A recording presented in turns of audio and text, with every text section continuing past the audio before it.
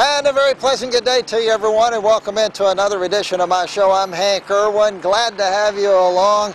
We've got a great Christmas edition in store for you.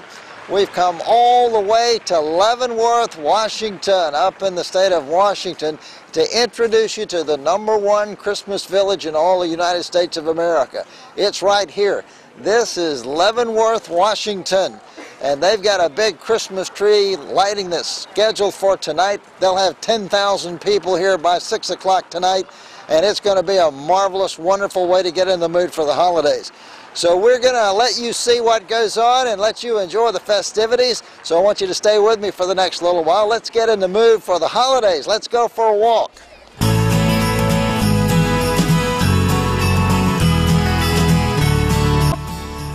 Leavenworth is a Bavarian-style village about 2 hours east of Seattle, Washington, high up in the snow-covered Cascade Mountains. Merry Christmas! You know, Leavenworth has a wonderful history. It was at the turn of the century, it was a thriving logging town and railroad town. And in the middle of the century, it sort of faltered as the timber industry did as well. And the mill was closed down, and Leavenworth became kind of a little backwater town, not very impressive. In the middle 1960s, about 1962 or 3, there was a group of concerned citizens, of which my mother happened to be one of the committee, and they put together a program called LIFE, L-I-F-E, Leavenworth Improvement for Everyone.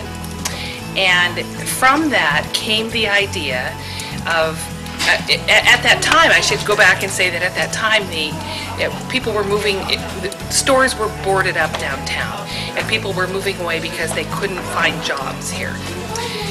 So LIFE came along, Leavenworth Improvement for Everyone, and this idea of a Bavarian-themed town was sort of born from our beautiful alpine environment. And at that time, a few store owners decided to Bavarianize the fronts of their stores. It sort of caught on. We began having festivals. Our first one was the Autumn Leaf Festival, which occurred the last weekend in September. And that grew into 2 weekends. And then we began having our Christmas Lighting Festival, which is what you're visiting during now. And sort of the rest is history. It took hold. It became just a wonderful place to visit. And we now have many hotels, thriving businesses, and just a wonderful place to come and see us. So if you want to get in the mood for Christmas, all you have to do is go for a walk. It's cold and there is snow, and if you think it's pretty in the daytime, you ought to really see it at night.